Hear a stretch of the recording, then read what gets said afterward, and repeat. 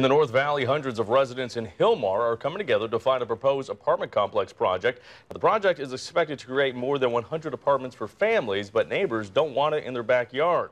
Action News North Valley reporter Natalie Granda tells us why residents say it's going to cause problems. Natalie?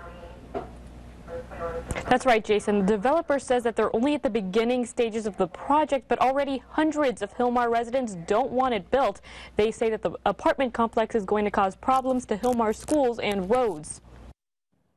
A plot of land sits empty behind this chain link fence. One builder is hoping to turn it into apartment homes for hundreds of people. But some Hilmar residents say a new apartment complex is only going to create more problems. I've spoken to a lot of people, and they all have the same thing. We do not need this project. Our schools don't need it. Lander Avenue doesn't need it. Gina Montgomery says she got more than 900 people to sign a petition against the proposed Paquito Lake Garden apartment project.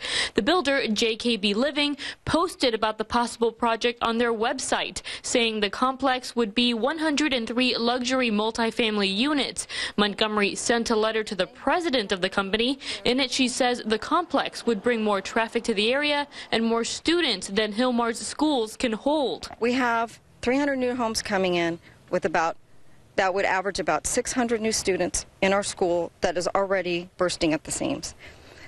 And 600 vehicles on Lander Avenue, which is already impacted. Doris DaCosta didn't sign the petition, but lives right along the property where the complex would be built. She says a new apartment complex isn't what she wants to see in her backyard. I'm hoping for more meetings so we can, be more informed as to what's actually going to happen, and maybe as a community get together and see if it'll work out for the schools, for the traffic congestion. We reached out to JKB Living. An attorney for the company told us that, quote, this is a luxury apartment complex and we're concerned with community input. He says they plan to be at the meeting to talk about the project and want a project that, quote, everyone will be proud of.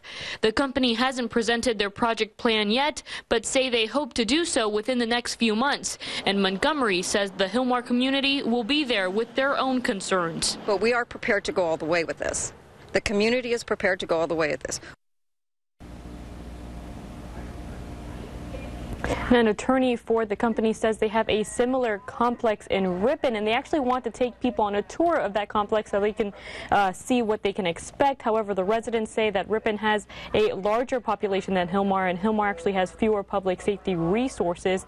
They hope to hear more about the project during the next community meeting in February. Live in the North Valley newsroom, I'm Natalie Granda, ABC 30 Action News.